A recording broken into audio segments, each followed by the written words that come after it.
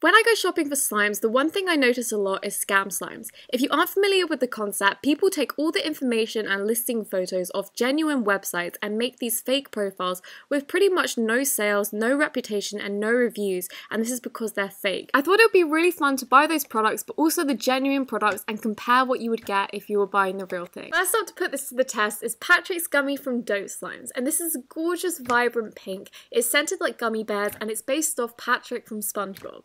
Like you can see, it's so thick, and every time I dunk my fingers into it, it doesn't really lose its shape, and that was one of my favourite things about this. It's super holdable, which means basically that it won't fall over your hands in the same way that a normal slime would, but this is fantastic. I really love that it's holding its shape so well, and also I love the colour. The Scam Slime's colour was a lot darker, and the first thing I noticed was that it was quite bouncy, so I thought maybe if I take this out the container it will get better, and like you could see, it was pink, it was glossy, and I was like, this is going to be the perfect slime. And then it started jiggling and it felt like raw meat. I don't actually think this is made with glue at all, so I'm not going to call it a slime, I'm going to call it a jelly. I don't know what the purpose of this is. It smells like dish soap, so maybe it's meant to be a dish soap, but it gives off a really weird residue, so I don't think it is a cleaning product.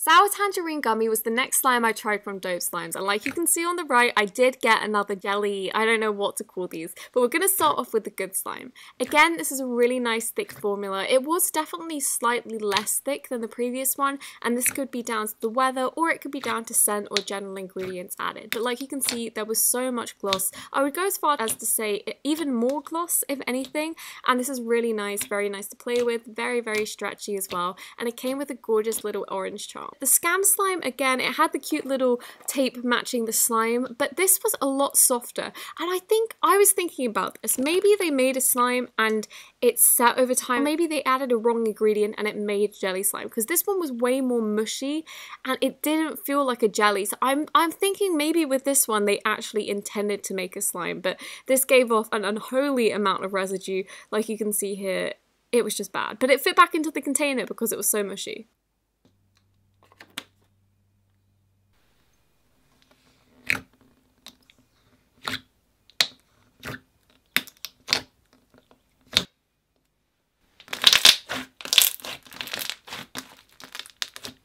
Dope Slime sent me about 10 slimes, and I decided because I had so many, I might as well just try another shop and try not to get jellies with these ones. And for the first one, I'm testing Mermaid Cove. This is the authentic one, and the blue in this is so beautiful. It's like a turquoise blue. It honestly looks like a fresh ocean colour. So, so pretty. It comes with marshmallow beads, and I actually got 2 charms, which I was really surprised by. Next up, we have the Scam Slime. Now, I don't know what went wrong here. Initially, I thought maybe this was some gold leaf that kind of like rusted, because sometimes that turns slime green, but if you can see here, this isn't like holding on to anything. It looks like it's just growth, and some parts are like darker than others. So when I put my finger in and it was melted, I wasn't surprised. I think what probably happened, and what happens in a lot of slimes, and it's something to be cautious with, is if you have any sugar or any food on your hand and you touch that slime, no matter whether it's a crumb, it will rot the slime and it will melt it down. And like I could see here, when I was mixing this up, can you see it's not moving? So it's not a colorant. It isn't anything. It isn't like a slime add-in. It's like something that's staying somehow. So I think it must be mold that's grown on here.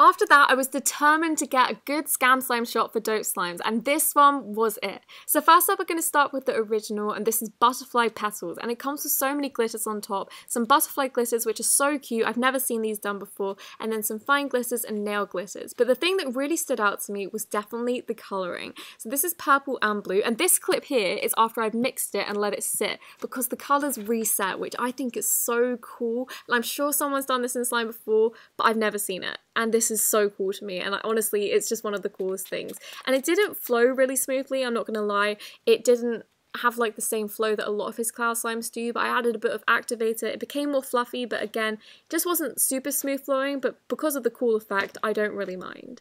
This was the Scam Slime. It looked so similar in terms of the colour of the glitter, but it didn't have the variety. It just had like the fine glitters and a bit of like texture in there, but the colours were the same on the bottom. It didn't have the cool effect. I think they don't have the dye, which is understandable just because, you know, it's a very unique thing, but it had the same theme, and overall the slime was good. Like, there wasn't any fallout. It wasn't smoother flowing than the original. I would say it's slightly worse, but it wasn't bad. Like, it wasn't a bad slime. After all of these bad slimes in this video, I was very pleased with this. Moving on to Moo Milk, we have slime jellies and her gorgeous blue thick slime. This is called Blue Java Banana Moo Milk. I've tried to sell it so many times. This is a gorgeous thick slime. I love her textures because they're like no other. I think she sources different ingredients from most other sellers. It feels so gummy, very thick, but it doesn't translate on camera. And this is scented like banana, which I don't normally love, but this is definitely a banana scent that's like on the better end of the spectrum. And this inflates slightly, not a ton, but it retains its gloss, which I thought was fantastic. You might look at the Scam Slime and think, wow, this is actually a pretty good replica, and you would be right in that it looks a very good slime. It's very glossy, it's a light blue.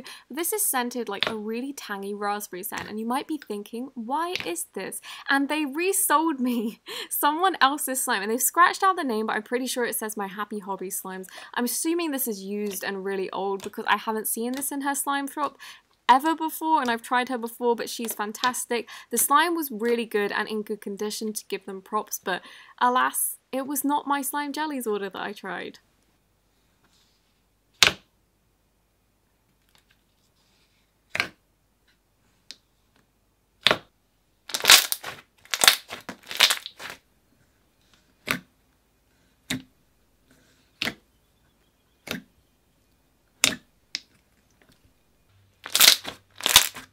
The next slime was a very similar story. So the original slime is Candy Milk. This is scented like Fruit Loops to me, and this is so glossy. Like you can see, this folds over very similarly to Dope Slime. Again, it has a very unique texture. It doesn't feel like any of the white glue slimes that I typically feel, and it comes with these confetti pieces. What I think this slime shop does, and I was thinking about it when I was editing this, is I think they buy slimes that are similar just because they want to try them, and then once they're done with them, they resell them, which is obviously so gross, and I do not recommend anyone buys this because it's just unhygienic, and once you play with it for a while, your own debris like gets put in the slime, and that's why people throw them away or want to resell them.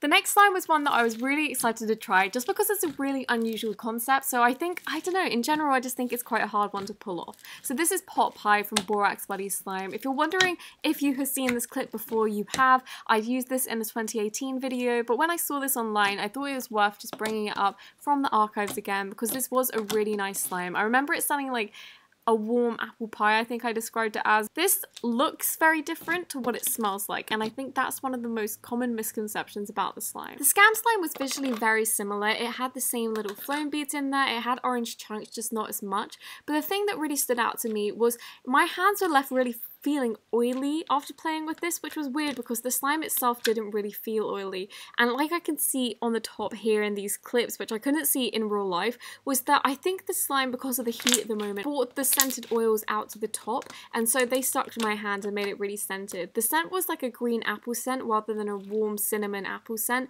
but it was still nice regardless. The thing is, the slime was milky, but it was kind of like jiggly. It was a weird texture. It kind of reminded me of a store-bought slime.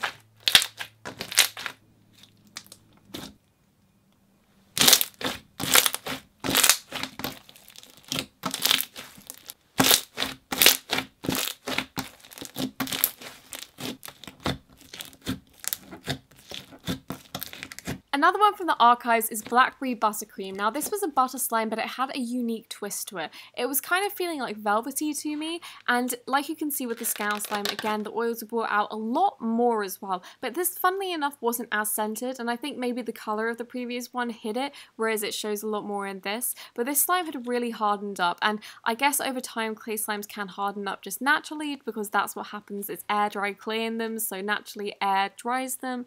And like you can see here, it kind of fell apart looking furry almost. It definitely wasn't fur in there, but I think there was something in there that added to the texture, but over time just made it a bit harder. The more you play with this, it's definitely melted down and was easier to play with, but it ended up being like a stress ball. And again, the scent wasn't bad. It was really nice. It was actually like a fruity, I would say like a summer fruit scent. I couldn't find where the slime had gone, so I can't go back and smell it, but I do remember it smelling really sweet at the time. I think it was more of an icing smell than it was a blackberry, but this was very silky and it was a different type of butter slime. I remember it having some texture in there, and I don't know whether this was a secret ingredient or just some fake snow in there, but it's smooth. It was really nice to play with, and it was extremely relaxing.